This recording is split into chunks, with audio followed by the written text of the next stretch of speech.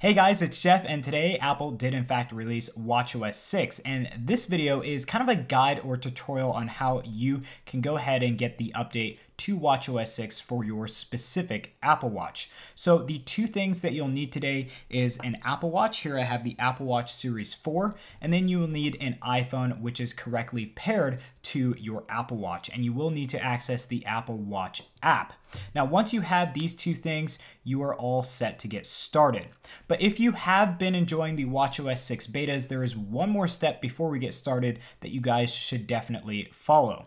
Go into the Apple Watch app, then go to General, and then scroll all the way down towards the bottom of the General page, down to Profiles. And here you will see the watchOS 6 beta profile. Definitely remove that from the app here so that it removes it from your Apple Watch. Once you go throughout the removal process, you go through all the prompts and everything like that, go ahead and restart your watch just to make sure that that profile is no longer on your Apple Watch.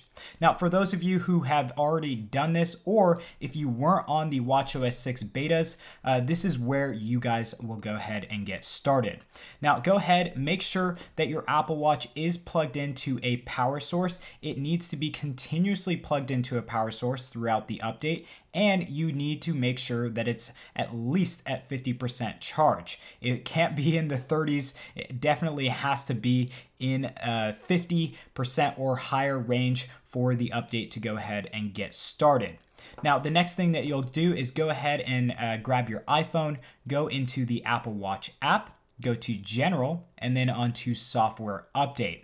Now there, the update for watchOS 6 should pop up. You can go ahead and tap on the Learn More button. That will give you a lot more information on what's going on with this update, kind of all the new features and what watchOS 6 will bring to your Apple Watch. I personally love the kind of noise notifications, the calculator app being added, and of course your kind of own app store on the Apple Watch. Those are just a few of many features that are coming to watchOS 6. We'll be doing a full review on watchOS 6 in the next few days, so definitely stay tuned for that. But we'll just finish out on how to get this installed onto your device right now.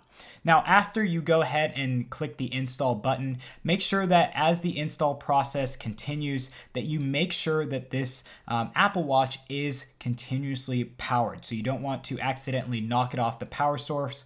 Definitely make sure that this is connected to power throughout the entire process until it is complete. Now, I personally, the update came in at around 1.4 gigabytes for the Apple Watch, and that's quite a big update.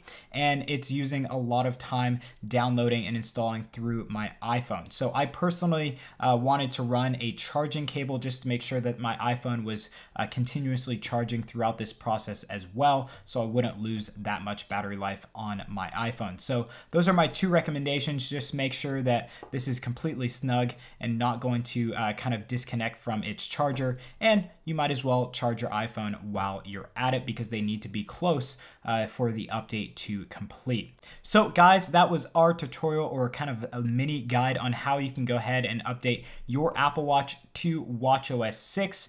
We'll definitely have some more content like this coming in the near future on how to update to macOS Catalina and iOS 13 and iPadOS 13. So definitely hit that like button on the video, get subscribed, and hit the notification bell button to get updates on when that content is coming out. So again, thank you guys for watching, and hopefully I'll be seeing you in some upcoming videos. Peace.